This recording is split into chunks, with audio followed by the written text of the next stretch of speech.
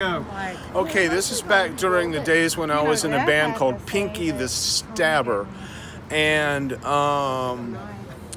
amazing man. Yeah, why? Thank you. Amazing, thank you very much. man. Thank you. I liked us a lot. I wish we'd lasted longer than 9 months. Honestly, it was very brief. Yes, it was. It was brief but beautiful. It was like a supernova. It was like, here we are, there we go. So, c'est la vie. But we were playing a show at the Nick. It was going to be on Valentine's Day, and we were playing with the Flesh Tones. Flesh Tone. Oh my God! Yeah, and it was. I remember this show. I was not there, but I remember this show. Well, I made a flyer for that show. Which I think I have a copy of. Really, it's got.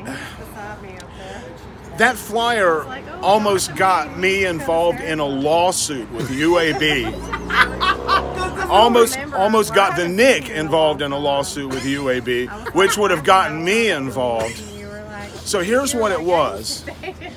There was a transgender supermodel that was in a James Bond movie. Her name was Caroline Cossey. Her nickname was Tula Cossey. Yeah. Now, we had her autobiography at the public library where I worked.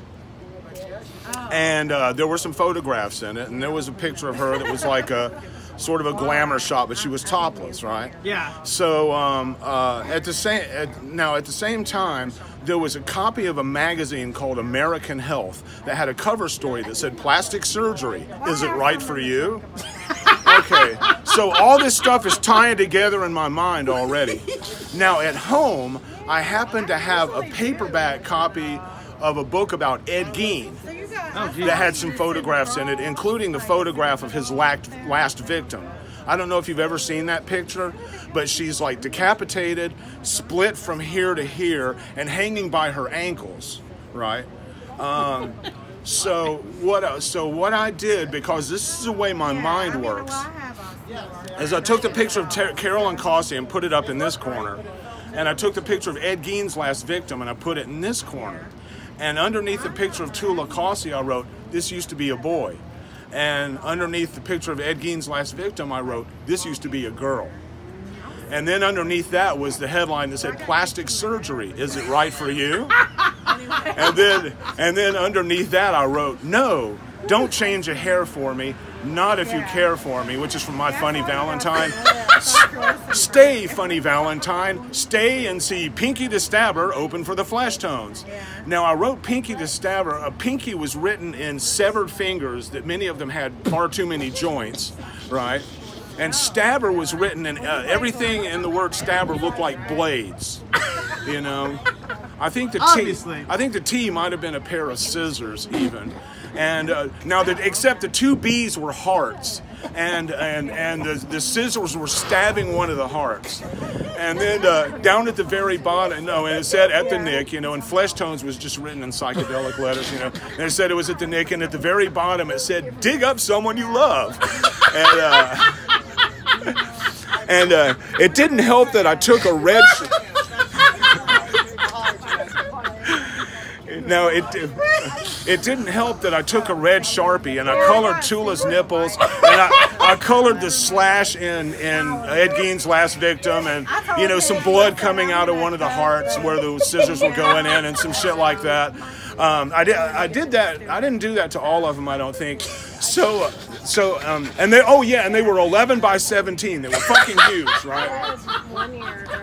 And yes. I have that flyer. Hell yes. No, don't put it me. I've got that flyer. Yes, awesome. And I made white ones and I made pink ones, right? Now down at the Nick, I took a bunch of pink ones and I made a heart out of them that was like 8 feet high, and surrounded it with white ones like lace. And then I took some other people's flyers and made an arrow going through the heart that you could see from Highway 31. If you were driving over and you look down, it's like, look, a big pink and white heart on the front of the Nick. Yes, I got one. Oh, Jesus. Don't squeeze it too hard, it's a flexi.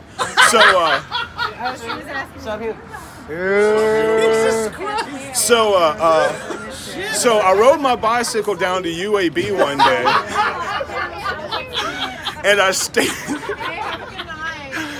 stapled up a whole crap ton of them in a couple of the buildings. Primarily the see you, brother. Get the hell out of here. What primarily the building where all the like music and theater and stuff like that stuff was. I don't know what it is. I can't remember. The Halsey Center, yeah. Halsey. Hung up a whole bunch of them down there, and apparently some lady saw one of them, and she was just she was more than appalled.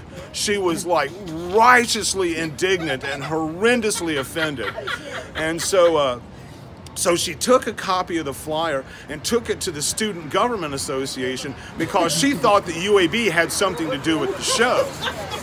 So naturally, the guy or girl or whoever at the SGA said, "We don't know what this is about at all, but apparently the Nick has something to do with it."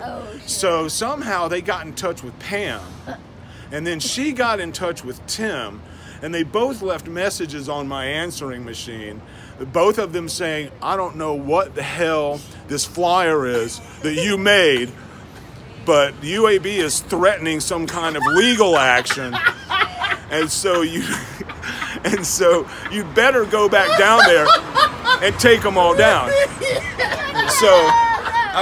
So I come riding back to my apartment on my bicycle, and I schlep up the stairs, and I open the door, and I see the little light blinking on my answering machine, and I play the messages. It's like, oh shit, I'm in a fuck ton of trouble. So I had to ride back down there. Good to see you, Lee.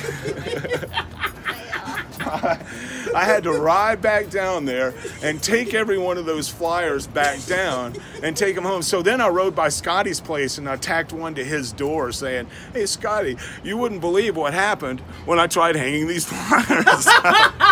I don't know why I'm pretending to write with this hand because I'm left-handed. But, yeah, so... So that was a good one. That was a good time.